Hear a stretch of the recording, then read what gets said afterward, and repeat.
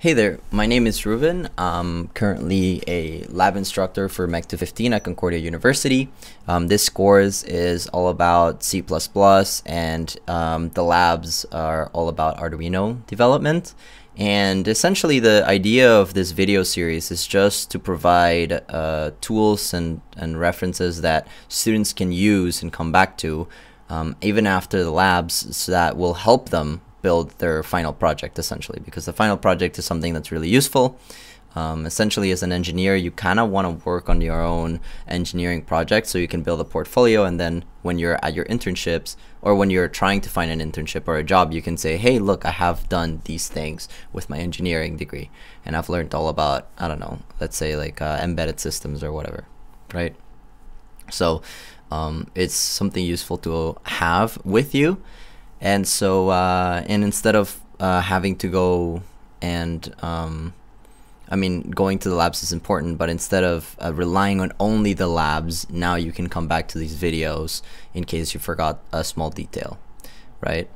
So the idea of these videos is not to follow lab per lab. So the first lab might be split into 3 videos. The second lab might be split into 2 videos.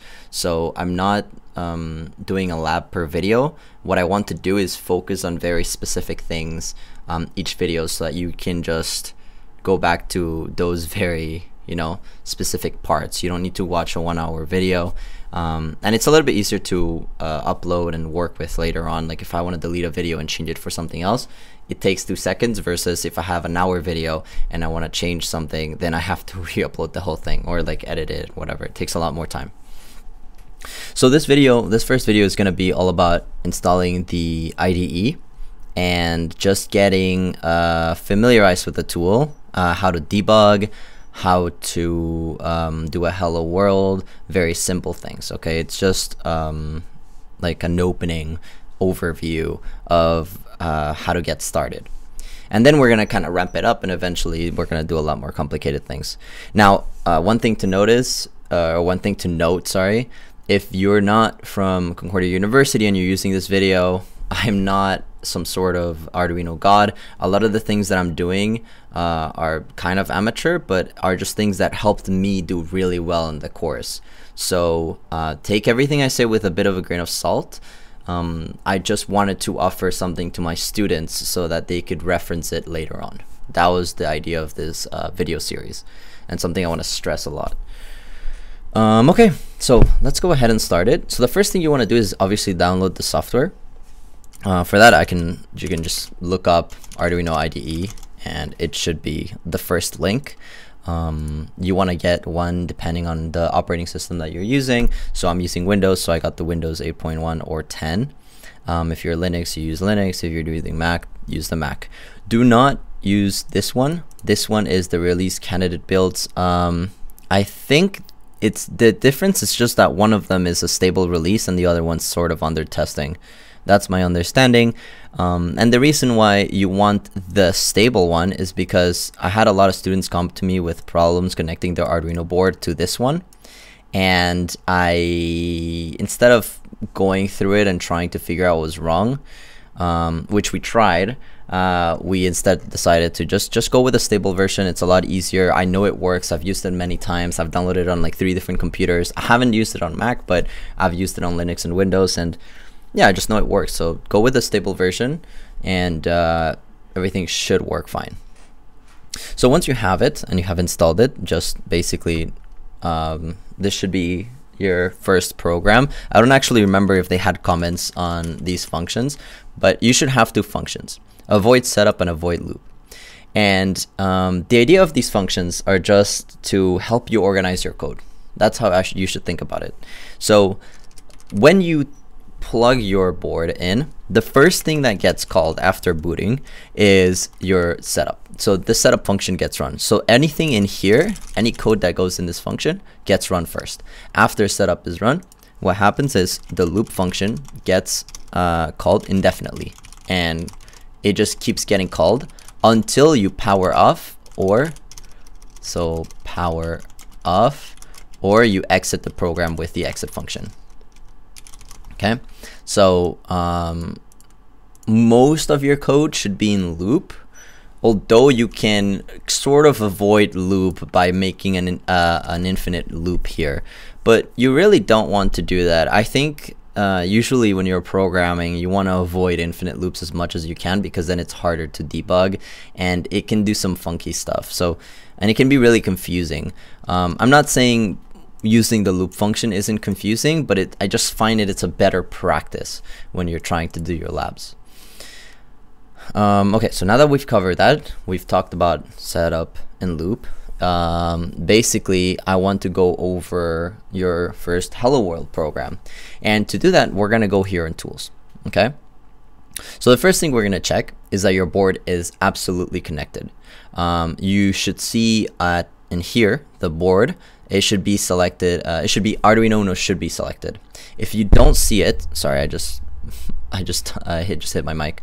If you don't see it, you can go to Boards Manager and you can actually look up Arduino Uno, and it should be this one, Arduino AVR board. So if you don't have this installed, you can install it. And the reason why this is useful is because there's a lot of other Arduino architectures. I was working with a Teensy at some point, so I had to download some new one. But yeah, just make sure that you have this downloaded and you have the Arduino Uno here selected. The second thing you're going to do is you're going to make sure that the port is selected. The port is essentially whatever USB port you have your board connected to. So in my case, it's COM7. You might have COM6, 4, 3, it doesn't matter. As long as it's the proper one and it's selected, you should be okay. The second thing you should note is that on Linux, this is actually not called COM7. It's called, I think it's like a path. So it's like dev/tty/something. So make sure you select the proper port. You can do this. Usually it tells you that it's on Arduino Uno, or like usually it only tells you which ones are being used. It only shows you which ones are being used. Yeah, just make sure you select the proper port.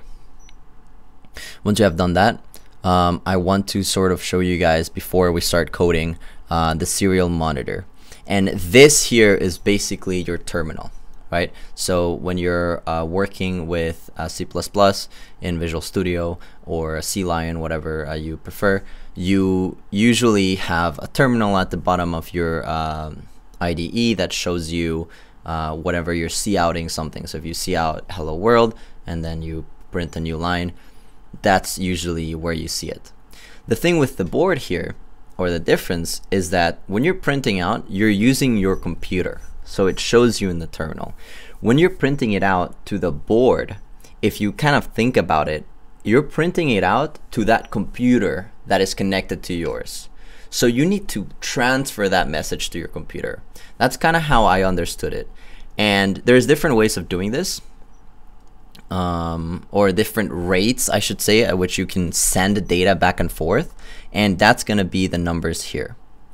9600 tends to be the standard, at least I see it a lot, or this one here, 1,100,000 or 115,200. This one or 9600, you tend to see both a lot. I'm gonna keep it at 9600. We're not doing anything crazy. We're doing something very basic, so I don't need to go too in depth with this. It's just for you to know. You need to know what number you pick, because here, when you're going to code, you need to begin that connection, and the way you do it is by typing serial.begin and then the number. So this here is the baud rate. That's what you call it, the baud rate. And this here is a function. And the idea of the function, like I said, is simply to begin a connection with your board. Okay? Once you have that, you can use two different print functions. So the first one's a serial.print. And I'm just going to type hello. And the idea of this print is that it doesn't come with a \n attached to the end. And then we have serial.println, so println. Which does come with a \n at the end. So if I upload this and I open my serial monitor, I should see hello world. In a second, there we go. So I printed hello first, with print, so there's no \n, and then I printed world with a space. And if I were to print more stuff, because I did print line, it would go to the next line. That's very important to note. Okay, now that we have done a hello world, very simple hello world, I'm going to now sort of simulate what reading a sensor would look like. In fact, we're not gonna simulate it. I'm gonna do something even simpler. I'm just gonna output a number that's increasing by 1, because I want to show you a different tool that's very useful, which is a serial plotter. So for this, I'm going to declare a variable called value. You can call this whatever you want. It's just a variable name, and it's gonna be an integer. And I'm gonna set it up here as value equals 0. So again, setup is used for initializing your variables, starting your program, setting up your variables, etc. And then in the loop, I'm going to use this value and output it. Serial.println value. Lastly, we're going to delay 100 milliseconds. What this does is it sort of pauses your program for 100 milliseconds. Nothing runs, and then it kind of restarts. So the reason this is useful is because a lot of the times your hardware cannot keep up with the software. Your software is much faster than, for example, a servo.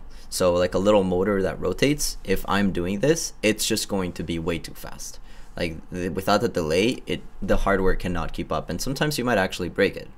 So keep in mind, delay is something that's a function that is very useful. So let's go ahead and upload this, and I want to just open the serial plotter right away. Just give it a second. I need to do it again probably. There we go. It happens sometimes. There we go. It's uploading. Done. Thank you. So let's go ahead and see. So it starts at 0, and you see that it keeps increasing the value. And why is this useful is because when you're reading a sensor, sometimes it's useful to see the range. You might have a sensor that goes between 40 and 120, and it's just useful to see that it's going to stay in that range. Or sometimes it spikes, and it helps you debug what is happening. The reason why you don't want to do this in the serial monitor, or sometimes you don't want to do this in the serial monitor, is because, and it's going to restart to 0, you see 1, but the reason why you don't want to do this is because it scrolls down very fast, and even if you turn auto scroll off, I have to kind of scroll up and down to see some errors. Like look at this, there's a random 0, right? It might be easier to see in a plotter than it is to see in a monitor. So it's just another useful tool to have at your disposal that you can always sort of reference when you're debugging, especially when you're debugging your sensors and stuff like that. So now that we've covered the sort of basis or the basic tools that you can use for programming in your Arduino, I'm going to end this video. And the next video is going to be all about different algorithms that you're going to use, making timers, working with loops, averaging your values, and stuff like that. It's going to be pretty short, and yeah, I hope you guys enjoyed the video, and I'll see you guys next episode.